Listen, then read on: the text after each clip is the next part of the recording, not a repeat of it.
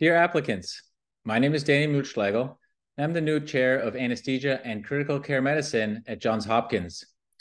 I just moved to Baltimore a couple of weeks ago with my family and two kids and found Baltimore to be an incredibly welcoming and warm place. And for those of you from northern states, I'm not talking about the weather. I think Johns Hopkins has the best residency program in the country and is among the best departments in the entire nation. You're going through a big decision now and you're asking yourself, what do you want to get out of a residency and what can we at Johns Hopkins offer you? Well, I think number one, and this is the cornerstone of a residency, in my opinion, is the education. You will have college day, which is a day outside of the operating room, away from the stresses of patient care, where you can really focus on your education. There's simulator sessions where you get to take part in scenarios that you don't encounter that often in clinical care, but are super important to be prepared for.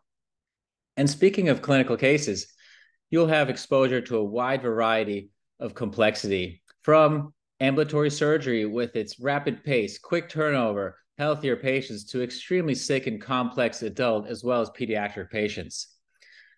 You're also likely considering Johns Hopkins for its exceptional research. I think research is incredibly important, not just for those of you considering a physician scientist career, but for everybody, because being at the cutting edge of innovation is really important for both patient care as well as those providing the care. And if you are truly intrigued by an academic medical career, we have the mentors, we have the projects, and we have the infrastructure to help you navigate that.